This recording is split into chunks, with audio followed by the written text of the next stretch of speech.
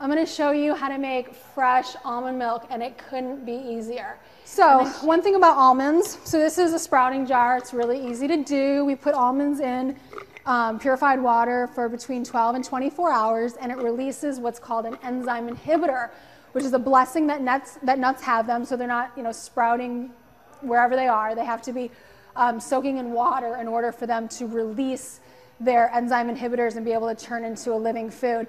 And I've read that when a nut or seed is sprouting, it has 500 times the nutrient value than it does when it's in its full fruition plant. Because it's like, ooh, I'm turning into something. It's like when you're a baby, you have the most amount of enzymes that you're ever going to have.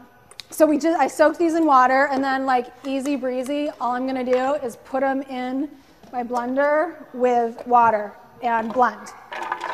So why almond milk, and why make your own? And literally you'll see this takes me 2 minutes to make. Well, why almond milk instead of store-bought almond milk? This almond milk is going to last in your refrigerator 4 days tops, okay?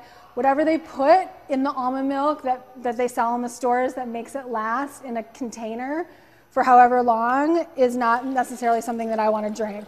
Plus the almond milk in the store is a little thick. So if you think I don't like almond milk, make your own. Almonds and water, and that's it. That is it. Now you can get funky with it. You can put vanilla in it, a banana, which I'm going to turn into a chocolate shake in a moment.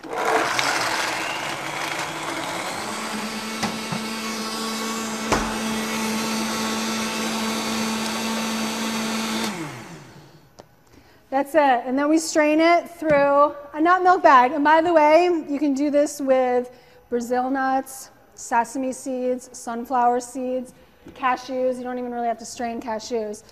Hemp seeds. And you don't even have to strain this. I'm straining it because I'm going to show it to you just as like a straight up milk. But if you were going to make it in a smoothie, leave the almond pulp in it. It's just more nutrients. So look how fun this is. Easy breezy strains. Just like this. You see? Yeah. Yeah. That's all you do. And it's so good. Okay, this almond pulp, what's left in the bag, is important to talk about before we get into the sprouted wrap sandwich. This is really beautiful nutrients.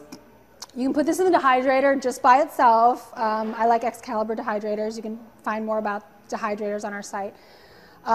And you can just put it by itself and dehydrate it and turn it into almond flour, which you can do for a myriad of things, cooked and live.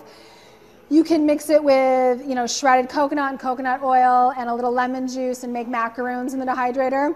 You can literally use this in the shower or in the tub as a scrub and just scrub your skin with this beautiful vitamin E rich substance. So that's food for thought.